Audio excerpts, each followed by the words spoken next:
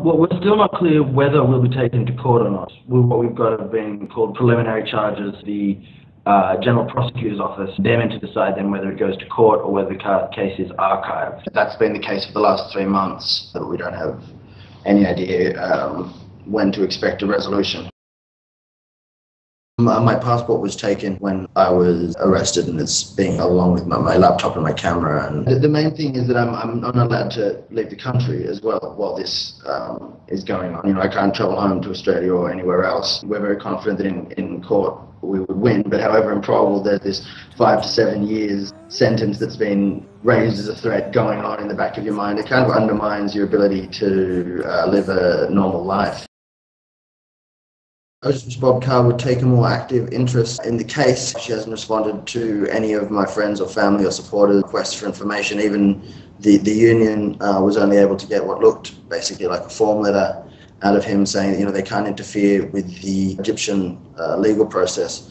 On the other hand, the Greens motion by Senator Lee Rhiannon, which was passed in the Senate, calling on the Australian government to make sure due process was followed. From the beginning, this has been a sort of an act of political thuggery. The Australian government should have the gonads to speak out on that, and as it should have for all the human rights abuses committed by the Egyptian military. There's a silence on that, as there is on so many other issues, because it's, you know, Washington says to be quiet about it, so we do. My case is nothing compared to what happened to someone like David Hicks or Mamdouh Habib. Mamdouh Habib, of course, rendered here or kidnapped here and tortured. He alleges the Australian government's complicity in that, and you see the way they handle the case of Julian Assange. They clearly don't hold the rights of their citizens as the first priority. Well, the first round of the elections show that the Muslim Brotherhood and remnants of the old regime, the Fulul, are still able to outcompete the revolutionaries in terms of an electoral process. The winner by a small margin was the Muslim Brotherhood's candidate, Mohammed Morsi, and Ahmed Shafiq, who was a PM under Mubarak, actually just appointed at the very last minute. That looks like it's going to be now a final race between those two, which is a huge disappointment for the revolutionaries. There was a left-wing secular candidate called Hamdin Sabahi, didn't have the sort of resources and machinery the others had, who came in third. He was also competing for the vote with Abdel Fattah, an Islamist who'd split from the Brotherhood towards the moderate side, who was also considered a sort of revolutionary candidate.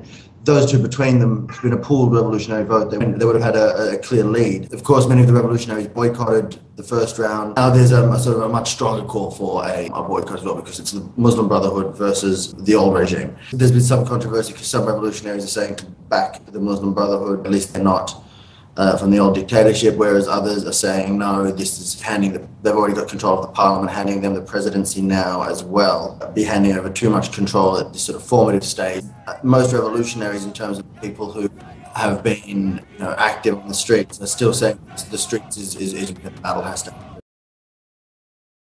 Hamdin Sabahi is the founder of the Dignity Party. He was an MP under President Mubarak during the elections in 2005, credited as being one of the few sort of voices of resistance in that parliament, apart from those of the Brotherhood. He really ran as the poor man's candidate. His party is Nasserist, spirit of sort of pan-Arab socialism. His platform, was explicitly about wealth redistribution. The labour movement as a whole hadn't really sort of emerged on the scene in any sort of political, as any sort of political national force. But with the emergence of Sabahi as a strong candidate, this is going to be on the cards in the future. The boycott was, it's hard to know how widely it was observed. One thing that's clear is that turnout was lower than in the parliamentary elections, which has been called by some revolutionaries as a victory, because they say it means the population is losing faith in sort of SCAF's electoral process. But you could also make the argument that that was simply the result of the Salafi candidate disqualified ahead of the poll. So you can imagine that a lot of them were less motivated to come out and vote, not having a major Salafi candidate in the race. Now that it's a race between Morsi and Shafiq, you might see a much bigger boycott in the second round.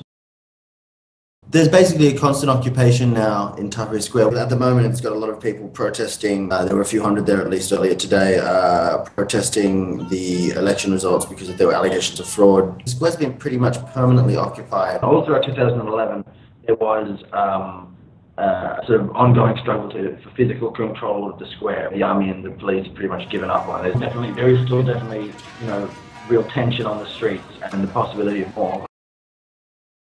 What the relationship between the Brotherhood and the military will be like and how that'll evolve is difficult to know. I don't think an immediate marriage between the Brotherhood and the military about to take place, which will see them set up as a stable new ruling elite. Things are really in flux here. There are the established political forces, Brotherhood and there's the military, but there's this huge sort of chaotic force at work as well of the revolution.